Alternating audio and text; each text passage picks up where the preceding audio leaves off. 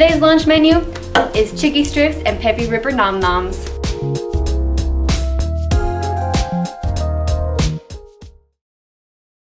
Kindness is an important part of our everyday lives, but many times we'll pass it by as a given. Today I'll be interviewing students and teachers about what kindness means to them and something kind somebody else has done for them in order to emphasize the importance of kindness every day. What is kindness to you? Kindness is being nice to someone even if they are nice to you. What is something kind somebody else has done for you? Well, back in 3rd grade, I tripped and spilled my mashed potatoes all over my shirt.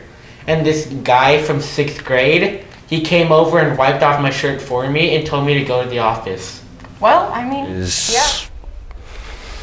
Helping a friend out or giving something that you don't really want back and letting them keep it. That's kind of being kind. What is something kind you've done for someone else recently? Help a friend get through troubled times. What is something kind someone else has done for you?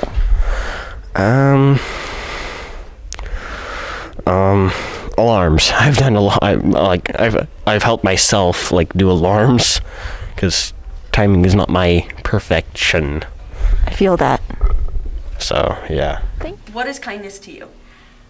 Kindness. Kindness to me means doing something for others without them expecting it and putting a smile on their face. What is something kind somebody else has done for you? This week I was teaching in another classroom and we were doing science fiction stories, comparing 2 different stories, and had great conversation in the class. Everyone participated and it was really lots of fun.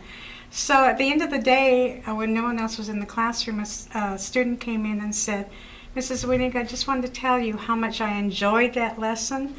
I love science fiction and it was just different perspectives, and I really felt that was a really good lesson. So thank you for teaching it." And that made me smile.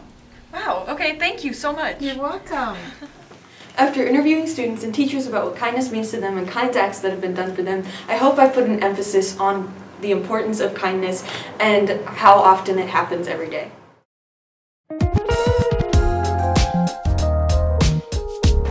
Wrestling season is starting, and it's going to start as soon as winter break is over, which is on January 4th. All 6th, 7th, and 8th grade boys and girls can try out. For more information, talk to Coach Weimer. Yeah. Girls basketball, it will start on January 4th, and there will be a meeting on December 15th in room 205. Talk to Mr. Orich if you have any questions. Also, get your questionnaire and have the money if you're gonna play. Here's a segment about what would you get your best friend for Christmas. What would you get your friend for Christmas? Probably money, a lot of money, or a whoopee cushion, but I just use it on him. Or I could give it to him. That doesn't, okay. Yeah. What would you get your best friend for Christmas? I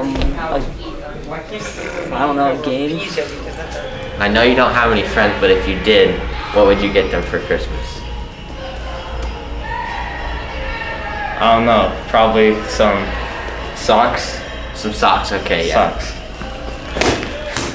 What would you get your friend for Christmas? Oh God. Probably some Hot Wheels. Some Hot Wheels cars? Yeah, cause they can play with them in their room and stuff. Yeah, or Pokemon cards? Oh yeah, those ones too. Yeah. Those ones are great. What would you get your best friend for Christmas? Like AirPods or something, probably. What would you get your friend for Christmas? Socks. What would you get your best friend for Christmas? I don't have friends. Spirit Week is next week. Our first days are Monday is Pajama Day. Tuesday, Hawaiian Day. Wednesday is Christmas Character Day. Whatever that means. Thursday, Squad Day. And Friday is Ugly Sweater Day. Today we will be talking about teachers' teaching career. How many years have you been teaching for? Started in 97, so 24. How many years have you taught at Jennifer? Technically 3. How many schools have you taught at? Lucknock, that was 1. Fairbanks 2. Jennifer 3. And can't count subbing because subbing, you teach it. So technically only 3. How many years have you been teaching? Brock, this is my 29th year, so I've been teaching 28 years. How many years have you taught at Jennifer? All of them, all 28. How many years have you been teaching? 26. 25 of which have been in this very same classroom the whole time. How many years have you been teaching? I started teaching in 1989, so 31-ish years ago is when I started teaching. How many years have you taught at Jennifer? I have taught at Jennifer all but 7. 7 years I taught up at Sacagawea. And then I came back because I got my senses back about me.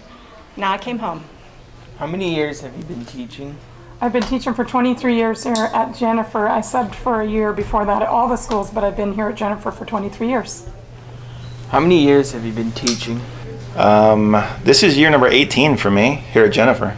Have they all been here at Jennifer? I taught at high school for a little bit, but yeah, full-time wise, yeah, here at Jennifer for 18. Wow, I'm old. How many years have you been teaching? This is my 16th year. How many years have you been teaching here at Jennifer? I am going on my 13th year of teaching. How many schools have you taught at? I've taught at 2 different schools. The first one was Jump to Guard Middle School, JMS, and now I'm at Jennifer Middle School, JMS. How many years have you been teaching? A long time, 31 years in the school district. I taught 1 year of elementary PE at Orchards, Camelot, and Whitman. So I've been here 30 wonderful years with you wonderful children. Thank you.